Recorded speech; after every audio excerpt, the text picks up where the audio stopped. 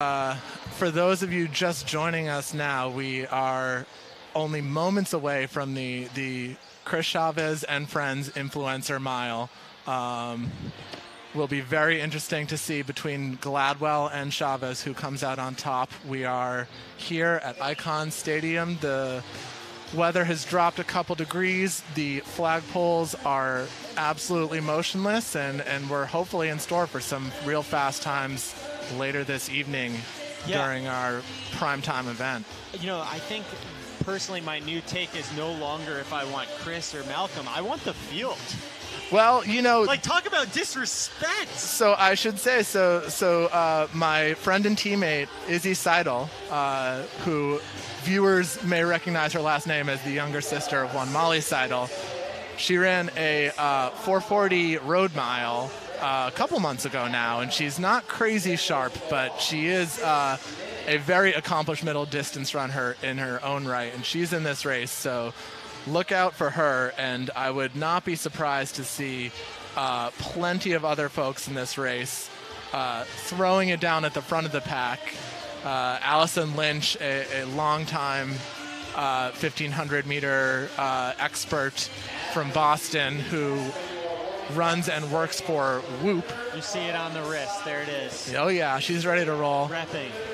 Our pacer, as we can see on our screen now, is Brian Schroy, who has flown in from Boulder, Colorado. There apparently is no one in New York who can run 5-minute pace, so we had to bring in the heavy hitters. Who paid for that ticket? I hope that didn't come out of our third microphone budget. That was why we didn't have a third microphone, is because we needed a pacer from Boulder. That's what all of the CITIUS... No, I shouldn't even joke about that. We'll get in trouble. And that's Kara Enright from the CITIUS Mag Track Club, rocking the Tracksmith kit here. We have... Do we know what Gladwell's wearing for the race at this point? I don't see him on this down there. He's a Tracksmith guy as well, if I can remember properly. But, you know, I think that the word on the street is that Gladwell is planning on going out a little bit more conservatively. He's an athlete coming from the strength side of things. He's 57 years old, I believe, has a ton of mileage under his belt. Chris was like running sprints on his high school team a couple of years ago. Chris has been very vocal about his intent to sit and kick, however, so I would not be surprised if we see him stalking Gladwell like a hawk. Yeah. The question is, would you rather, if I'm Chris, would I rather win the race within the race, because obviously they're both going to lose, or would you rather break 5 and lose? That's a great question. I think based on his sit and kick strategy, he is committed to winning over running fast. So that's what I would guess. But we will have to see as the race plays out how he plays it. It's a real battle between David and Goliath, huh? Oh, yeah. Oh, man. There's how many drop. Yeah, how many different Malcolm Gladwell literary references can we work into the broadcast? And we see Izzy Seidel on the broadcast there, ready to roll. I will quickly run through the entrance. We have Brian Schroy pacing, Ryan Welsh competing unattached, Allison Lynch, hip 3, Malcolm Gladwell, hip 4, Chris Chavez, hip 5, Joseph Park, hip 6, Michael Cosatino, hip 7, Izzy Seidel, hip 8, Richard Isa, hip 9, Aaron Osgood, hip 10, Jess Movold, hip 11, and Kara Enright, hip 12, as they line up and get ready to roll. There appears to be a 1-to-1 ratio of photographers to competitors in this race. It wouldn't be a race in New York City. The Chris Chavez Influencer Mile is what I have decided this race is called. Whether he's mad at me about that after the fact, we'll find out. I think something that we have to give Chris some kudos on is the amount of pressure he's put on himself for something that he won't be able to do. He's a very vocal guy, which I appreciate, because as much as I love running my mouth on any sort of social media platform and or podcast and or live broadcast, I tend to keep it pretty low key about my own running. And Chris's, very candid remarks about his training in his podcast and in his other content are probably what makes him a fan favorite coming into this race. I gotta say, I don't know about Malcolm's socks. I'm out. I think for a mile you don't need long socks. But when you're 57, you might need compression socks. That's the thing. Keeping those calves moving the way calves are supposed to move, I think, is always appreciated.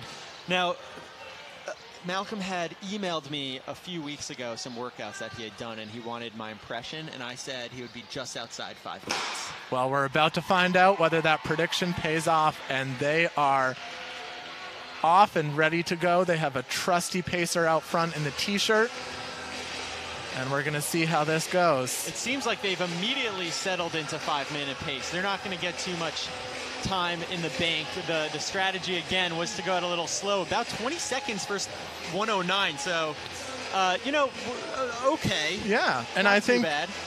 We're already seeing Gladwell go straight to the back. Maybe he senses that they are out a little hot. As they come through 209 up front in about 38, 39 seconds. So you add about a second and a half for that 9 meters. So the Rabbit is running 5-minute pace. Those behind him just a tad slower. And Lynch's personal best in the mile is in the low 450s, I believe. So this should be a comfortable pace for her if she is in peak shape. So we'll see. These the women up front are mixing it up in this mixed gender race, but they are among the most credentialed milers in the race, so keep an eye on them. For sure, as Chris is spending a lot of time in lane 2, he wanted to not just break 5 for a mile, he wanted to break 5 for a mile and like 30 meters. They are through 402 meters in about 74 high, so their pacer, Brian Schroy, is doing a flawless job. With the gigantic Hustle Clean t-shirt at the front. That's branding right there. Yeah, he's easy to keep an eye on, which is good. And you're seeing already a little separation. Chavez is hanging off this lead pack here, but go in the wrong direction as we get the leaders coming around to 600 meters. Malcolm is just sitting on Chris just a few meters back. He's able to see his every single move as they approach 600 meters in about 157, and they're slow. You know what this reminds me of is a 1500 at the end of a decathlon, where the most interesting race isn't always who wins. Yes, that's true. This is a race within a race, but you don't blink because it'll be over soon. That's for sure. And as we are coming up on 700, we have a tight pack of 3 women and 2 men. Now, a race that was basically billed specifically for Chris and Malcolm, they are in no man's land right now. They're forced to do all the work by themselves. As Brian up front just came through in 2:30, doing exactly what he was supposed to do, but Chris is coming through with 2 laps to go in 2:38. Yeah, so that's a sign that probably 5 minutes is out of the cards, but I bet we're going to see some fireworks over the last lap regardless. Gladwell got a little tripped up going around that turn there, but he is a man on a mission. He's got his eyes on Chavez, and he's not going anywhere. The question is, are they going to start winding it up, or are they just going to let everyone go away from them and just focus on each other? It seems that they only care about beating the other one. I think that much is clear as we are seeing some lead changes up at the front of this race that are not even on screen. But with 600 meters to go, it looks like Izzy Seidel is slotted in behind somebody who I can't see from here. The Riders come through 1,009 meters in about 3:18 as it is a battle between Sports Illustrated and the New Yorker.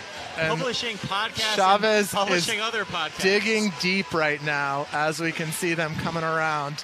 He looks like he's in pain, Kyle. I have to say it. Honestly, I can't imagine that he slept a wink the last couple nights thinking about this. And coming up to the bell, Izzy Seidel takes the lead, looking very comfortable and smooth. There's someone who has a chance of breaking 5 minutes in the mile. Izzy is a marketing associate for Tracksmith, so that's why she gets the fancy OTQ kit. With 400 meters to go, Chris and Malcolm come through in 4 flat. So we're going to need to see a sub 60 here. I think we're not going to see one, but I'm interested to see what we will see, because although Chris committed to sitting and kicking, he has been in the lead this whole time. They're spending a lot of time looking at each other and not necessarily at the clock. And Gladwell moves in front of Chavez with 300 to go. Izzy Seidel has left the field in her dust as she comes around with almost 180 to go. As Chris looks down at, I think, his whoop to see how much is left in the race. 250 meters to go, and he's starting to look a little bit too much at his feet as Malcolm is pulling away. Gladwell has opened up a gap on Chavez, and as Izzy Seidel comes down the home stretch looking very calm and collected, the clock is at 4:46, and she's going to break the tape with daylight to spare today. 4:54, cross the finish line, and the big race that everyone's focused on.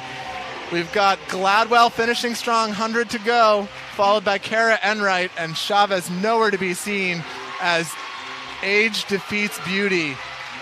Chris really put himself out there. He put a lot of pressure on himself, but Malcolm is the one to take it in 5:15. And Chavez coming down the finish line to the adoring crowd. He's going to have to come up here straight to the booth and start announcing, and hopefully, well, he's got an interview. An answer for himself as well. But no, this was a tough one for Chris tonight. But it's just a season opener. That's true. There could be a rematch with it. I don't know if we have enough photographers in the state for a rematch, but we're going to cut shortly to Allie on the run down there with the finishers. But here they are. Izzy, congratulations. How do you feel? I actually feel very good. That was not as bad as I thought it would be, so the legs are feeling good. Good. When you showed up here, you walked in, I said, do you need anything? You said, I need some speed. Looks like you got it. I have not done any track workouts in a very long time, so we did this on a whim. Chris was like, you want to come run a mile in New York? And I said yes. Is it true? Yeah, training. Is it true that Chris told you to go easy on him and to hold the pace back and not go out too hot? He actually really boosted my confidence a lot. He kept telling me I was going to dust him. So I would like to thank Chris for giving me the confidence. Well, I would like to thank you for being here. This was amazing. So fun to watch. What is your favorite dessert? Let's just go there. Favorite dessert? Yeah. Hockey sticks, obviously. Sad I won't get them in Tokyo because I'm a little bitter I'm not going, but it's fine. Yeah, so do you think that all of the pandemic rollerblading that you did helped and paid off today? I do think that helped. Lots of cross training lately. Honestly, I would like to thank Cody Rigsby of the Peloton One app for the training that led me to this mile. I've been biking a lot, but rollerblading as well. Well, great to have you here. What's next? Great question. I don't know. Beer. Next. Love that plan. Yeah. Izzy, congratulations. Thank you so much for being here. Have a great rest of your night. She represents the district track club. And before we get to our next race, we should say that the exhibition mile was brought to you by Hustle Clean. Hustle Clean provides unisex self-care products for high performers. They're a Black-owned, mission-driven company, and they invite you to empower your pursuit of greatness by picking up your Hustle Clean gear at hustleclean.com and following Hustle Clean on social media.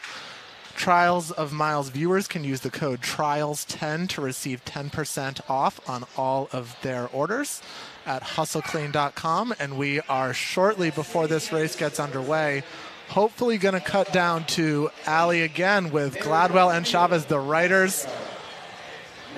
Yeah, we've got them here. Guys, you had very different plans going into this. It's my understanding that you were going to sit and kick, and you were going for it. Walk us through what were your plans and tell us about the actual execution of it all. Go ahead. I had no plan. I was going to hang on, see what I had left. I wasn't going to go out with the lead group. That was all I knew. I'm way too old. I just decided to tuck in and see if I could catch Chris. And he did. I went out way too hard. My plan was to try and stick to 76s the first couple laps. And, at the bell, I was ahead of you, but not for very long. And so, from there, he had an extra gear and I did it. But I would like to exercise my rematch clause at some point.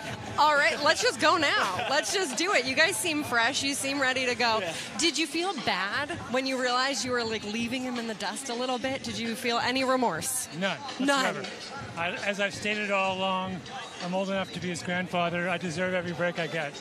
Yeah, so the guys were saying before the race that you had age on your side. You've got youth in your favor. You've got experience on your side.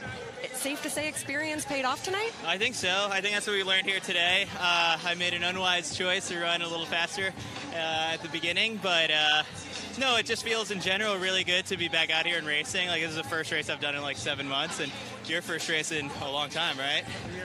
Yeah. So, I don't know. Everything seems to be coming back, and right now it feels like a good time that racing's coming back and track is back. Track is back, and great to be here with you guys tonight.